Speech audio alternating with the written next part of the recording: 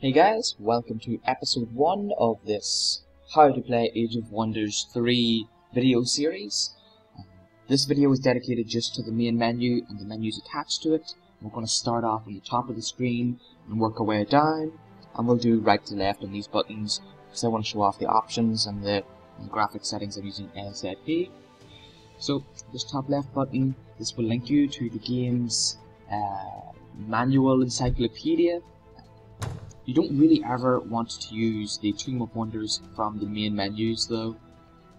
This is for one key reason. So as you can see here, click abilities, it tells you what abilities are. But if you want to see an actual ability, a spell, Age of Deception, this information is only available in game, aka when you're on a map. You do still get quite a lot of features here if you want to just look at combat spells from, let's say, a warlord. No, I can't show you that. A theocrat. So here's all the theocrat combat spells.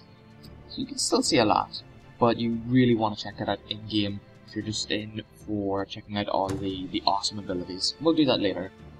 On the right of the screen, you've got the build, the date, and the time. This is not the right time at all. It's like 1 in the morning for me right now. Whatever.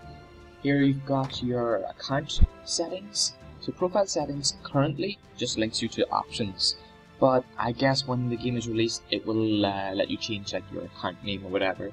Logout is the same thing as this button. Basically it logs you out from the game and closes the game. Edit leaders will bring you to the leader creation screen, and we'll see that a little bit later. Basically this is a shortcut to just creating a character without being tied to a game. Okay, online multiplayer will send you to the lobby so you can start doing some multiplayer. I must warn though that I can't do this because I'm behind my university's firewalls or whatever, so I can't port forward. That's a bit of a shame, but they've introduced a new thing on the launcher now where you can choose different ports, so hopefully I'm going to mess around with that and one of them will be accessible for me. So let's get into the options and check them all out. In 4 tabs: gameplay, graphics, audio, and controls, or hotkeys. As you can see here in gameplay, I've lowered scrolling speed down a little bit so that when we get in game, panning doesn't look mad on the in-game. These are all the toggles for your gameplay options. Autosave will create an autosave at the end of every turn. It's really useful at the end of every turn so that you don't have to redo all your actions again if you need to reload that turn. Play movement animation is a overworld map feature. Basically, you tell your army to move to a destination.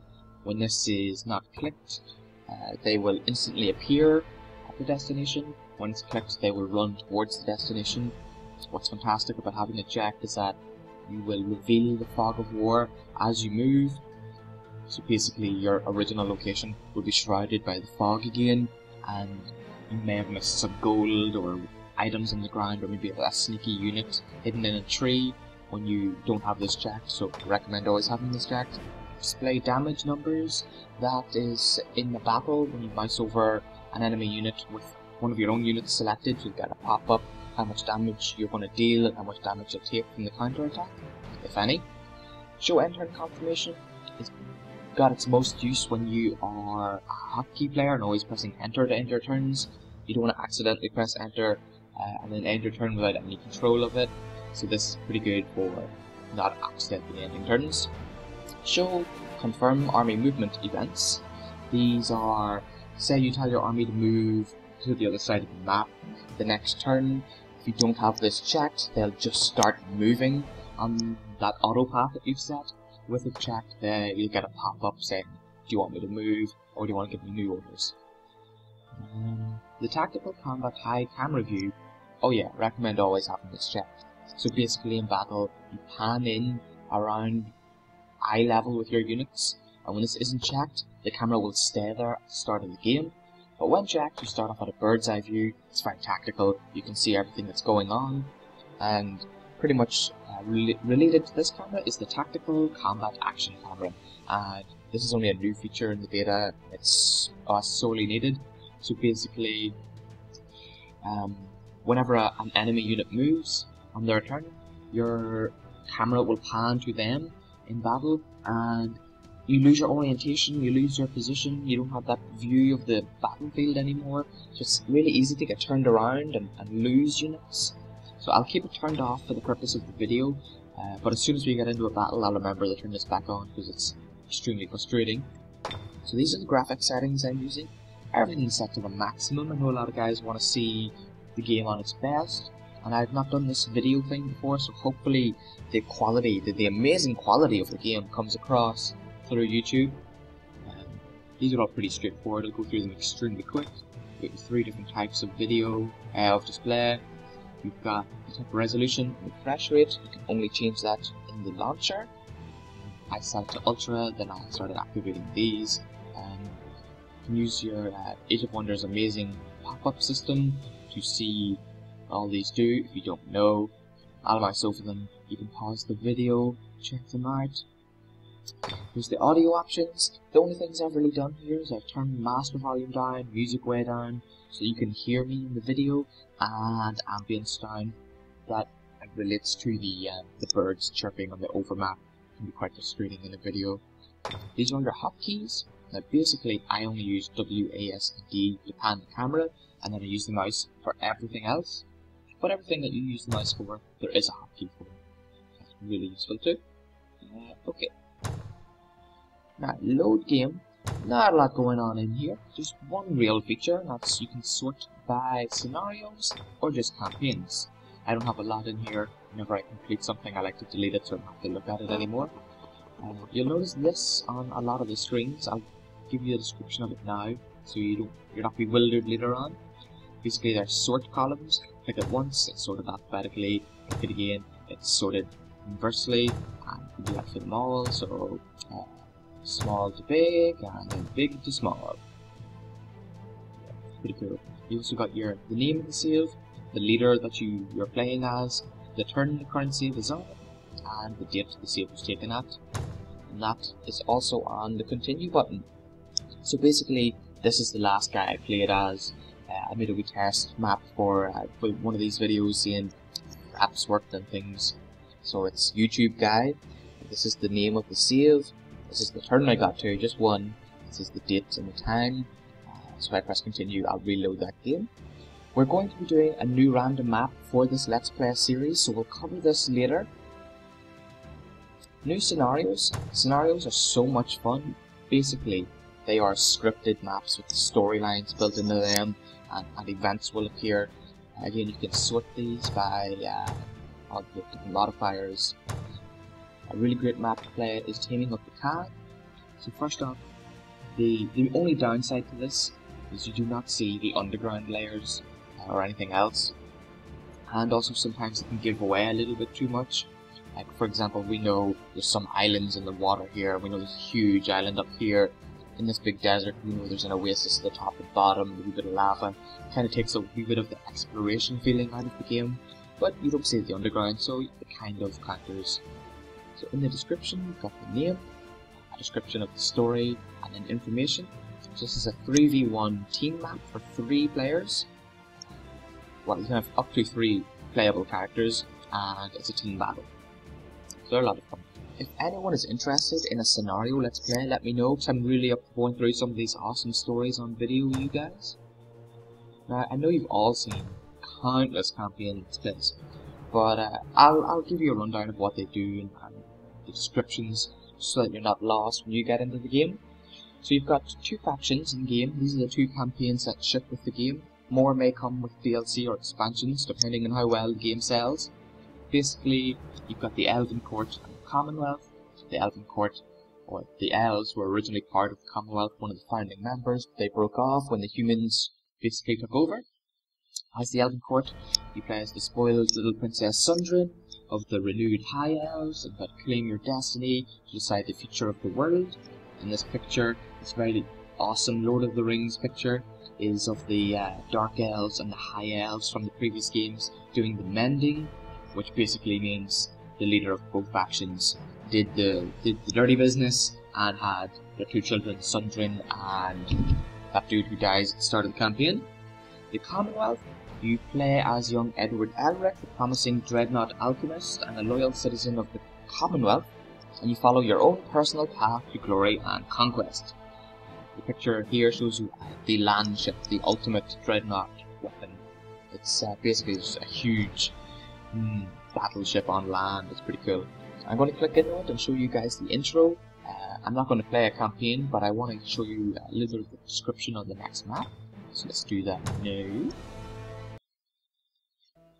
The Northern Rebellion. This is Edward's story. The Commonwealth spreads to all known lands, bringing the ideals of a united world where all races live in peace. Yet the Empire's harmony is threatened by rebels who fear its progress. Chief among them are the High Elves, who dream of the bygone age when they ruled the world.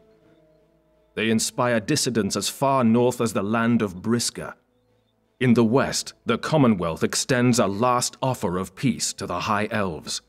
Meanwhile, I will restore rightful rule to Briska province. Okay, so basically in this map you can see the two, I guess, superpowers of the game. And you can see it's pretty basic, but the red block color is the territory that the Commonwealth controls. These are the borders. These are contested territories. Also note that there's a load of this map that you can't see. This is the same map from Age of Wonders 2 Shadow Magic, a little bit more defined, but basically it's the same. And Age of Wonders 2 Shadow Magic, I think, had 15, maybe 16 races, something like that. And then there's a couple of extinct races from the previous games. We've been told these guys may all make a comeback through DLC. And if you know, just above here, you've got the frozen lands that the Frostlings live on, and we know through the backstory that the Commonwealth has advanced so deep into Frosting territory that they captured their capital city. So yeah, you can imagine they're much more advanced up north. This isn't all of the Empire that you see just here. So DLC will expand this. On this campaign you play this line, you're reading Briska, you play as this not very young alchemist at all, Edward Portsmouth. So a brief down of the screen, you've got that button again, but still doesn't really work all that well. You get the title of the current chapter of the campaign. Be careful with this button, guys, because if you uncheck this and then press next, they're going to start talking to you about the story, whether you have this checked or not. And if you realize, oh, I don't have that checked, and then hit it, you're only going to appear in the storyline wherever it's reached to. So halfway through the story, you'll be like, oh, I missed what you already said. This button skips, brings you straight into the campaign, based on the settings that you've already set down here. I'll go into a little bit more detail on what these all are later. Alright, so now let's do the random map generator. Oh yeah, it's so much fun. So you all know what these are, but I'll do them real briefly for you. 2 means me and another player, and 8 means me and 7 other players, and you're not limited by map size. So if I want 8 players on a small map, I can do that, or I can have 2 players on a large map, that's all fine. There are 5 difficulties in game, they all have really cool icons. So basically Squire, the descriptions they give, the AI will offer very little resistance, recommended for beginning players. The AI won't go down without a fight, recommended for players that have played strategy games before. I don't know how many times I've seen that description. The AI is a force to be reckoned with, recommended for experienced strategy games. The AI will crush you, recommended for strategy game veterans. But you're going to get crushed, so it doesn't really matter. Prepare to be destroyed, only for the most elite players. Oh, I love that, okay. In our game, we're going to be doing a team battle, so there's going to be 4 of us. We're only going to have 1 Emperor AI, so set them all to King, that way I only have to make 1 change. And we'll do a pretty small map. I'll show you the pop-ups for these, it gives you recommendations.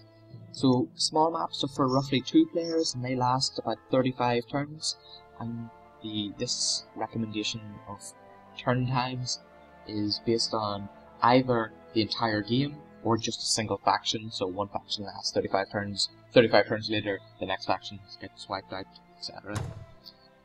Medium maps are recommended for 2 to 4 players, on average last 60 turns. 4 to 8 players and on average last 80 turns. And large maps, yeah, you really want quite a amount of players here. I mean, anything less than 5 and it's going to take you quite a while, maybe 20 turns just to find somebody. So we'll do a pretty small map so that it's a nice active gameplay. If you've ever played these types of games before, you know what these all are. Random will pick one for you. Land means you'll have no borders, no ocean around you. Continents will have big land masses separated by huge rivers or lakes or whatever. And islands is just islands within an ocean. So I'll just put it on continents for now. Again, you've got the random option that'll pick one for you. Normal, you start off with just a city and an army, nothing special. On a battle map, you start off with a group of cities and a really powerful army, but do be careful because this army exceeds your income, so you can starve yourself pretty quickly. Empire building, you start off with just a settler and a small army, and there's no cities on the map, so you've got to build everything, you and the other players. It's a lot of fun. And adventure, you start off again with a settler, a pretty decent army, and there's a couple of cities on the map, and a lot of explorable locations. I'm going to set it to battle. We're going to advance and mess about with the options. So these have been carried over from that last screen, so we don't need to mess around with them anymore. Age of Wonders 3 features not only these two options, but some more. Basically, you can't set them in the random map generator, but you will be able to do it with the map editor. That's not been released yet to the beta testers, but that's the promise. So you've got the surface, and then just underneath that you've got the underground, and then just underneath that you have this thing called depths, and you get multiple layers of depths. You go from the surface to the underground to depths 1, depths 2, and the more of these you have, the more resource intensive the game's going to be. This here is the guts, the glory of your map generation. I'll go through them all pretty quickly for you. So starting time, you can set them randomly, don't start with anything, that way you have to fight to make your position in land. Start with just a settler, which is a caravan that can find a city, or all the different sizes of cities. So it goes outpost, then you upgrade to a village, town, city, and finally a metropolis. And I'm going to go for an outpost. I wanted this game to start off as if we just settled this land and we're now all trying to vie for control. Starting units, you can have it random, weak, medium, strong, or battle. Again, remember that battle will always exceed your income, so don't starve yourself, expand fast. We're going to start off with weak, because I like to have a very weak army at the start, so all the mines aren't cakewalks. I have to control them myself if I don't want to lose some units, which auto combat will do. Starting distance is how far away from other players you start.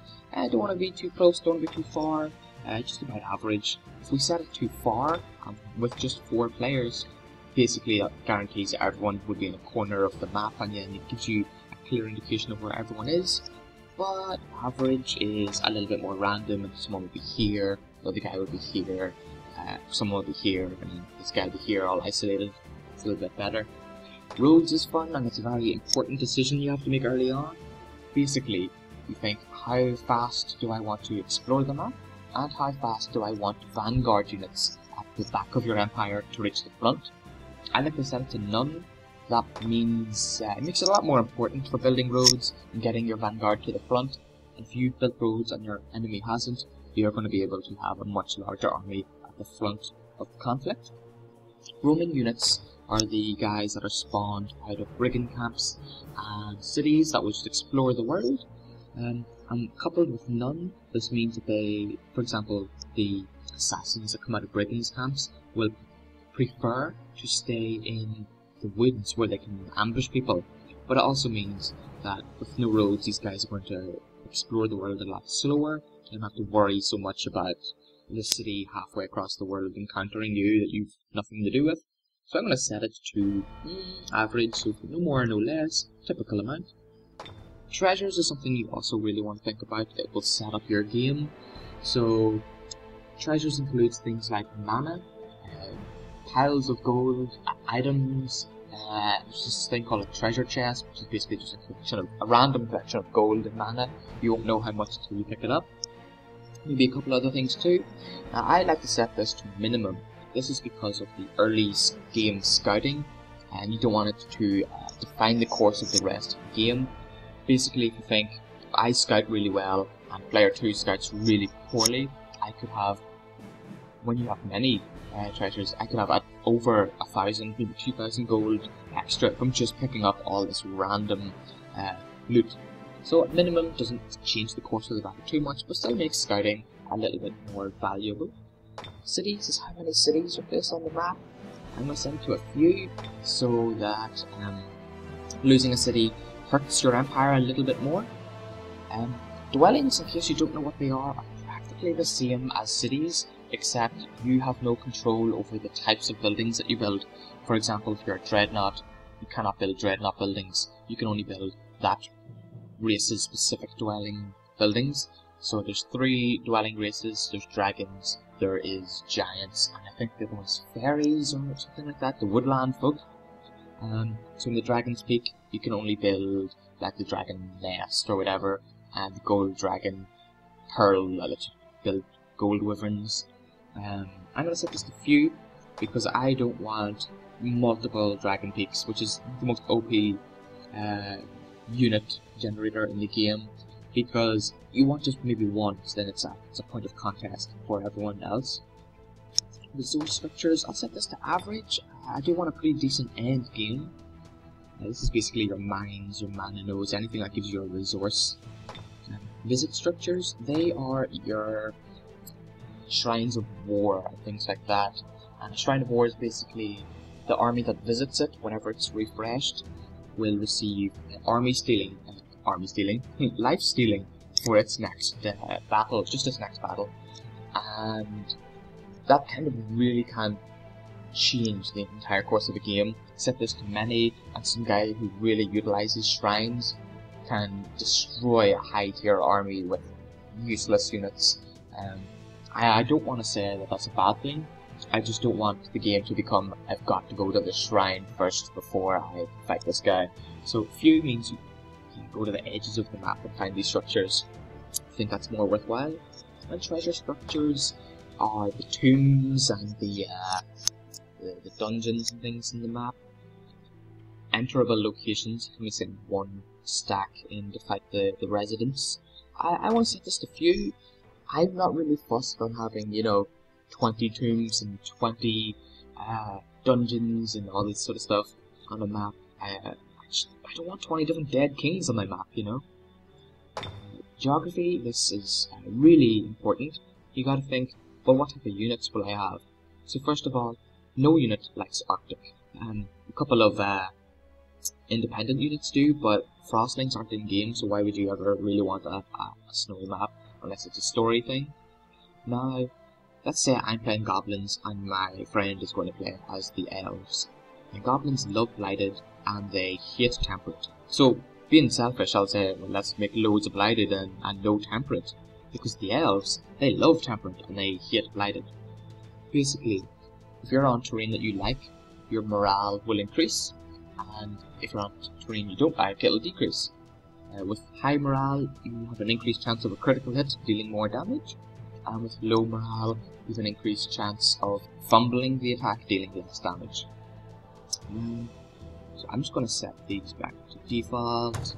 So what kind of map do we want to play as? Well, first of all, I'll go talk about diggable walls and undiggable walls. These are just underground. So if you think undiggable walls are just piles of dirt that units with this ability called tunneling can dig through, and undiggable walls are rock. If you set diggable walls to the maximum and undiggable walls to the minimum, you're going to have your underground almost completely excavatable, I guess is a good term. If you invert that, you will have the inverse, and you will have no diggable walls and hard walls everywhere with some really strong natural borders and obvious choke points. But I like to maximize them both. That way you have very narrow diggable walls throughout your undiggable walls. This way you can As a defender, you can dig through the wall and place a watchtower or a fort to defend yourself a little bit better. Or as the attacker, you can find some sneaky nooks and crannies into the enemy's empire. It's a lot of fun. I like to maximize water and mountains to, again, add in a lot more natural borders. Now, from then onwards, it's what type of map do you want? So, I want a pretty lush map. Maybe lots of trees. Yeah, we'll go for lots of trees. Temperate, that makes sense too.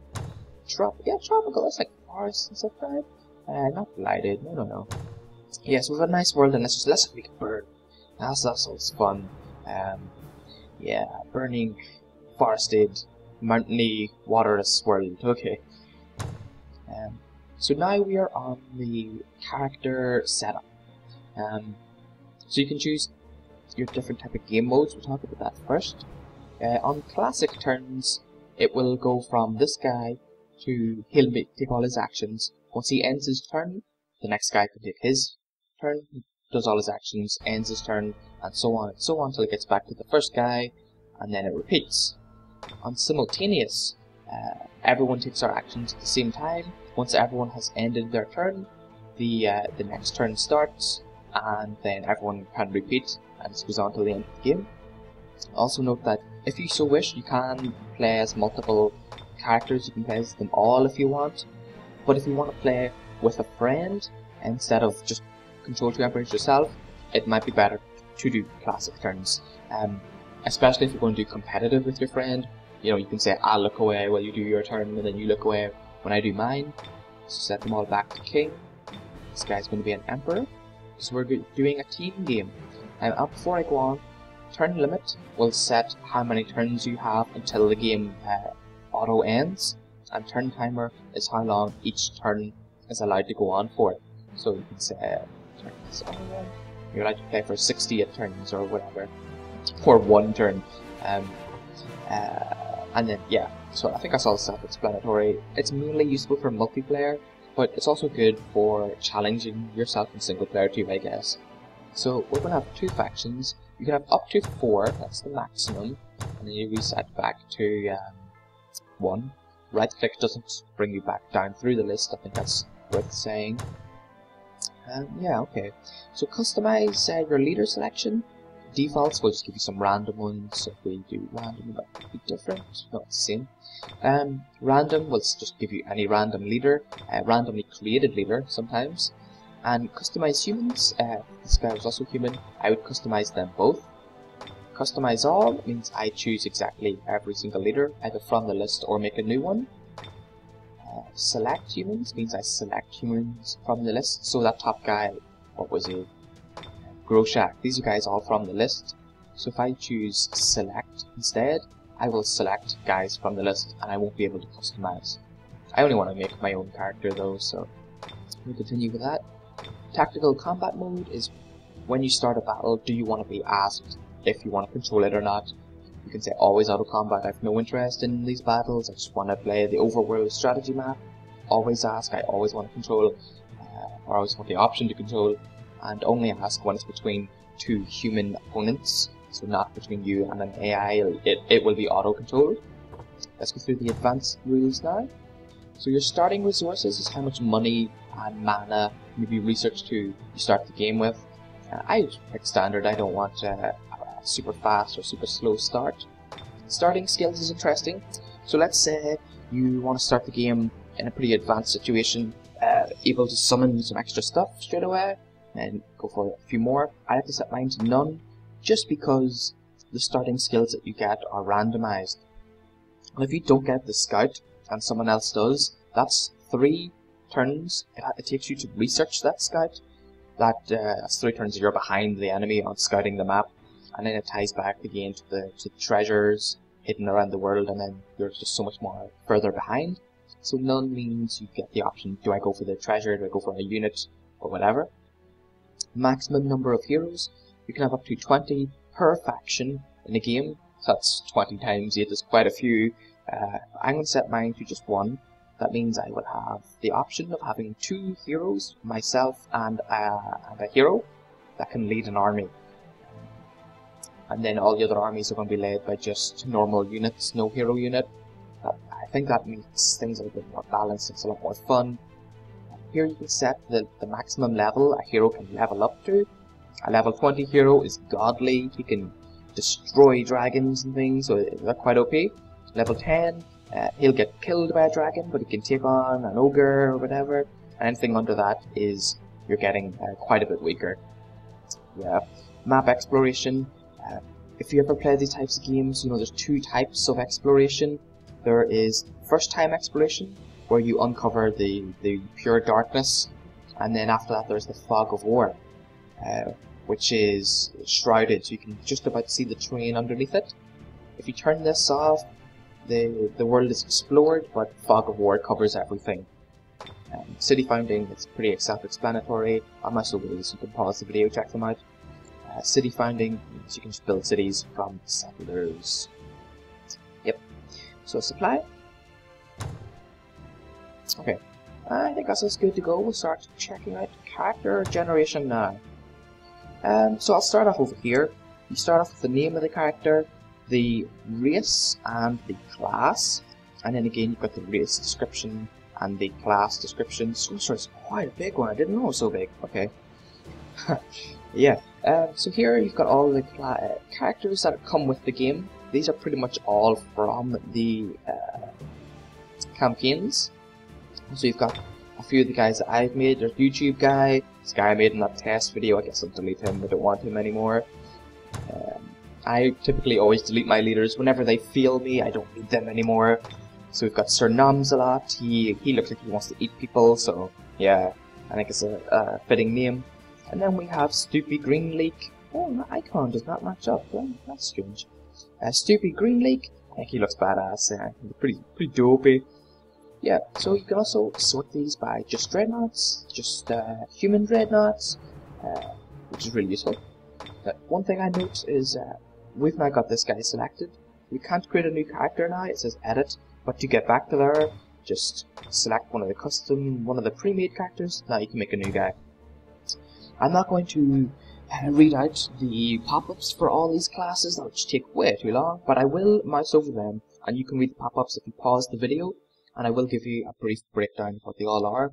So a dreadnought is the mechanical class in the game. They build musketeers and they can employ force fields and tanks and that sort of thing.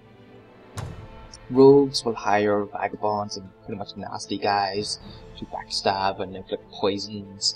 They also have two interesting high tier units.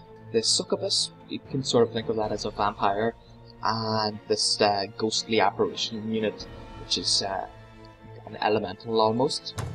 The sorcerer is one of the summoner classes in the game, and you summon Eldritch Horror, I think is our OP unit, and it's just this giant head with tentacles sticking out of it. Oh, it looks like the thing from the Matrix, those underground sentinels, I think they're called. The Theocrat is Holy Leader, and you don't have to be a good guy. You can be an unholy leader or a demonic leader too, by setting up your colours to match. So if you choose red as your main colour, maybe you choose the draconian race, then you've got these red lizards with giant red flaming wings. Or if you choose black, then you've got black demonic wings. So you don't have to be a good guy to be a Theocrat, you can be evil.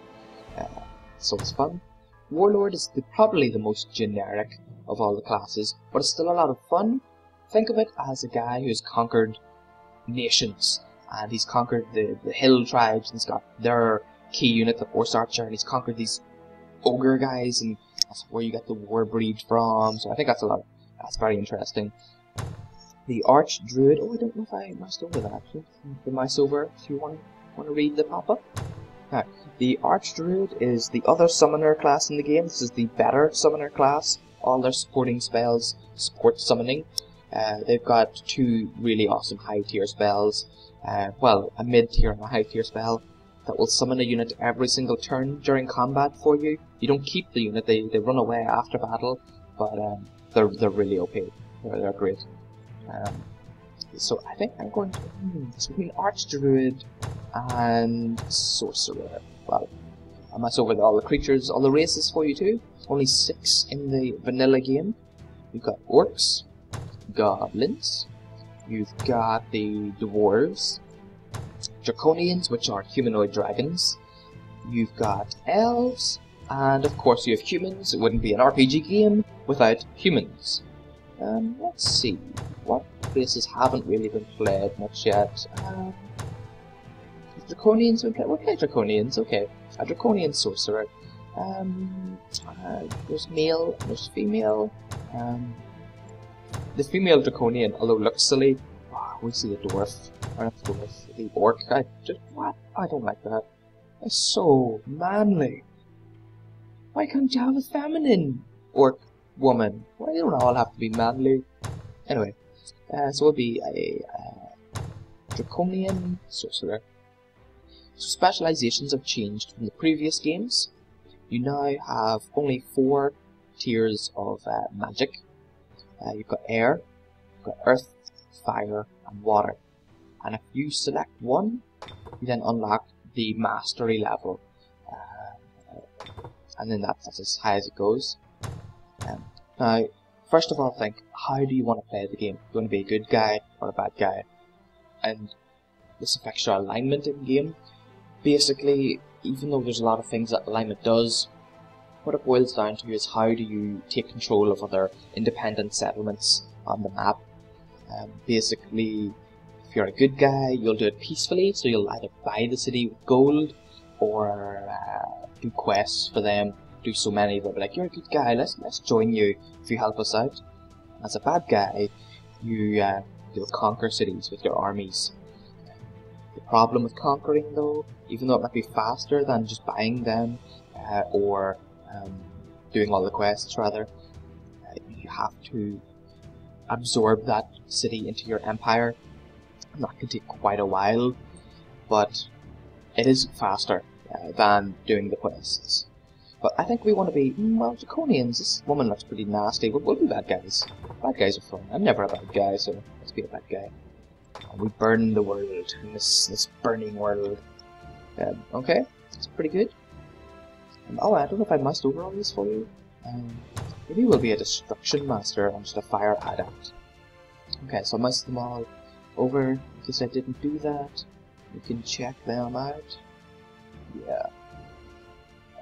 Oh, also note that these two do not have an advanced level. You can't be like a master expander.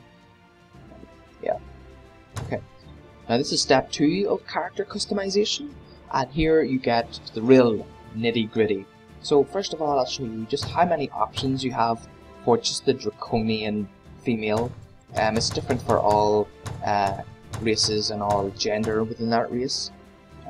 So you've got 10 hairstyles, you've got 21 eyebrows on a Draconian female, 12 hair colors. They can't have facial hair, but dwarven women can have facial hair. Oh yeah. 27 eyes, and I forgot to go this way. 19 accessories. And the first thing you want to do when creating your character is set the scene. You gotta think, is your character going to be on the surface or underground? Some characters are placed, some races rather, are placed in their preferred terrain. So if you're a dwarf, if it's available, it will rather place you underground. As a Draconian, you don't really get any option. You get the lava terrains. We'll probably be spawned in lava. So let's pick something a little bit overground. Right? We know we'll be on the surface, I think. So these are the colours that are on the surface. This is this colour on the surface. But if we were underground, you can see how that colour changes. Basically, pick the scene that you think your army will be in the most, and then you've got the most accurate representation of your colour. I think I'll be on the surface the most, so I'm going to pick this scene, and then we'll change it later to something a little bit better for a profile picture. Now let's select our colours. Now we've got our scene. We are a Draconian sorcerer, so red is a must. Maybe we'll make that our trim. We'll go for black and red. That seems quite Draconian. Maybe white and red?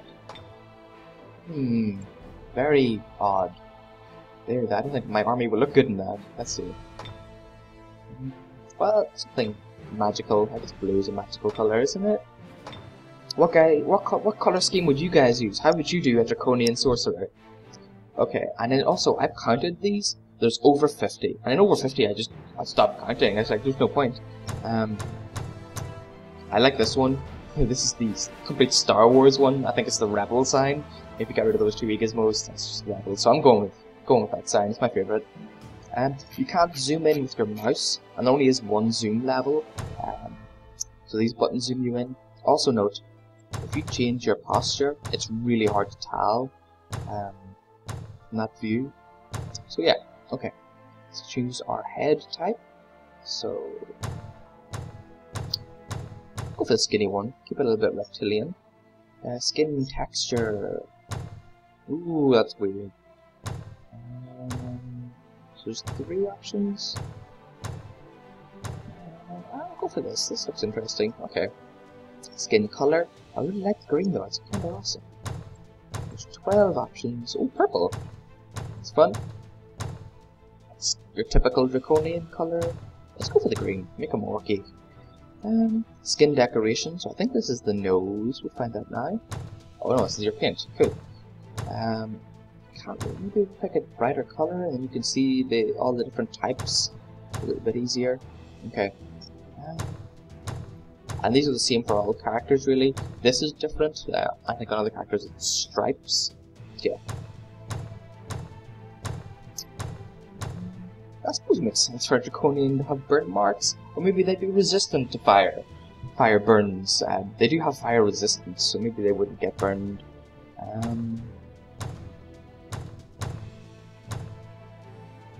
Yeah, sure. You can be a bit of a creepo and have your war paint.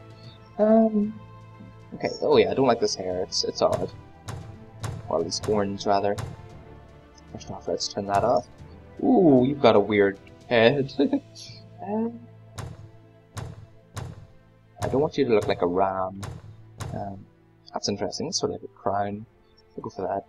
Eyebrows. 21 of these bad boys. I want to do this quickly. I think we're already on like 40 minutes to just finish this up. Eyes. There's all different options. Ooh, the black ones are awesome. Very supernatural. And accessories. So you want anything at all? Give you some earrings. Maybe nice. Well, not them. Nice. Oh good god. Yeah, sure. Actually, now you look all feminine. Okay. Let's pick a more draconian scene. Oh, pretty cool. Yeah. Okay. Let's zoom out and choose our pose. No. That's my favorite pose. I love it. Oh god. Maybe it's kind of weird. Well, we are a sorcerer, so that's sorcery, isn't it? Oh, that head tells us, come at me, bro. I'll go for that. Oh yeah. Okay, yeah, you get to see the belly, the rimmed belly. I like the one where they look at the player directly. That'll do. Okay, so what will we call this character? We'll call her Shiga, the Destroyer. No, which is magical. Shiga Flame Spin. I don't know, whatever. Yeah, very good. And you can save the character. That means you can play as this character again, or the AI could randomly pick this character. That's how you set it up. And done. Okay, so this is the loading screen that you saw on the Elven campaign pop-up. I'm going to leave the video here, guys. It's been long enough, so thank you for bearing with me. The next video will start right here. We'll pick up on all the information you see around the screen, where everything is, how to start your initial few turns of one of these games against some harder AI. So yeah, we'll see you there, and thanks for bearing with me with all the troubles. Leave some comments down in the description box, or whatever, and tell me if I've done anything wrong, or if I need to change volumes or whatever. And if there's anything you want to see in the upcoming videos, anything in the menu that you think needs heavily explained, let me know. Yep, so I'll see you guys soon in the next Let's Play video.